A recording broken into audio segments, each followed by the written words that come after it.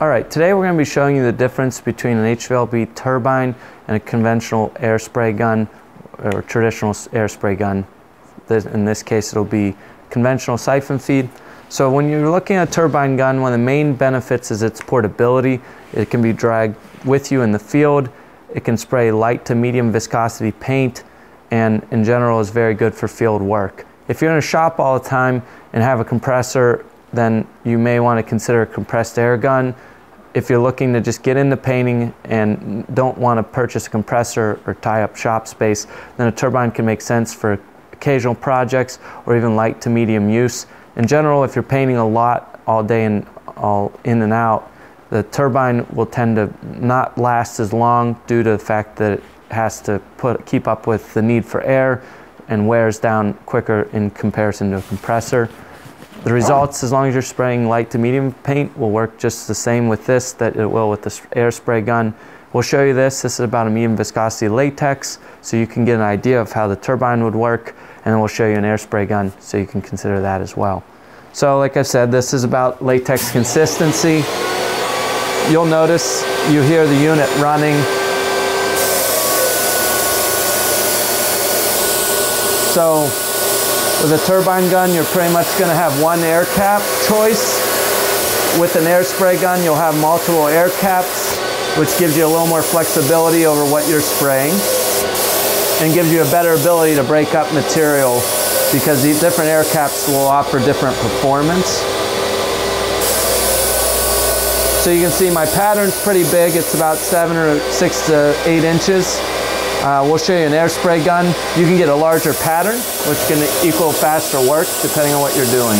Alright, so this is the traditional air spray gun. Same material, about a medium viscosity latex style paint.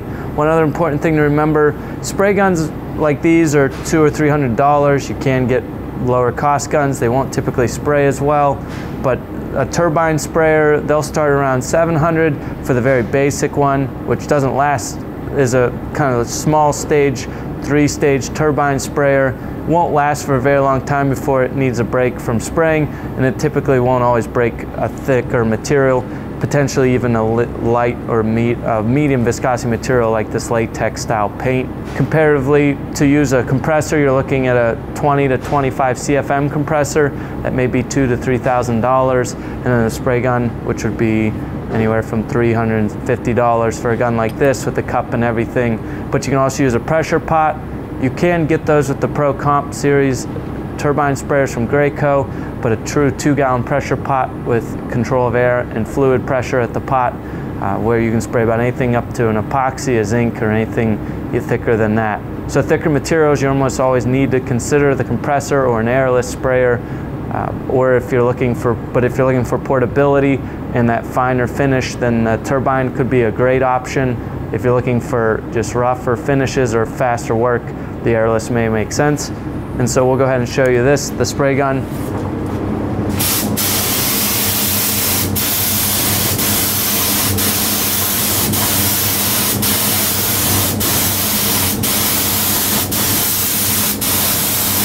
So I have a 1.8 tip in this.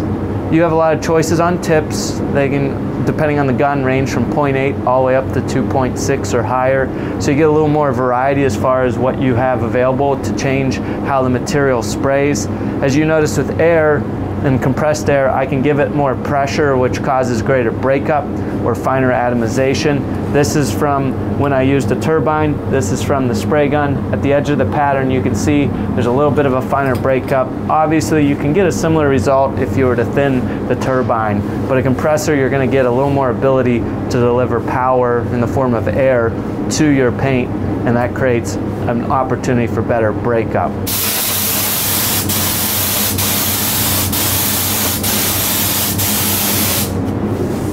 So that's the air spray gun versus the HVLP turbine. If you have any questions about whether one would be right or better for your particular use, you could leave a message in the comments or get in touch with us and we'll help you with further guidance. Thank you for watching.